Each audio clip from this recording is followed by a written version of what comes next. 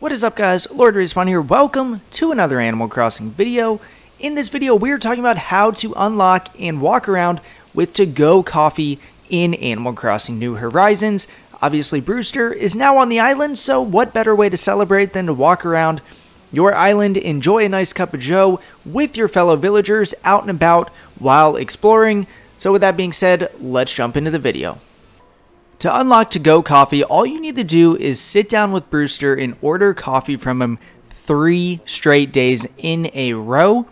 As you can see, he's just going to ask for 200 bells for the first cup.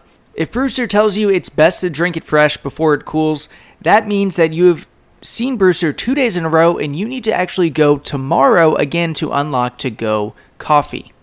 And after you enjoy that second cup of coffee, Brewster will say, starting tomorrow, you're welcome to come around and order on the counter to the right. What that means is you can get a coffee to go. Yes, it is that easy. All you have to do is continuously order coffee from Brewster day after day, and it will eventually unlock to-go coffee.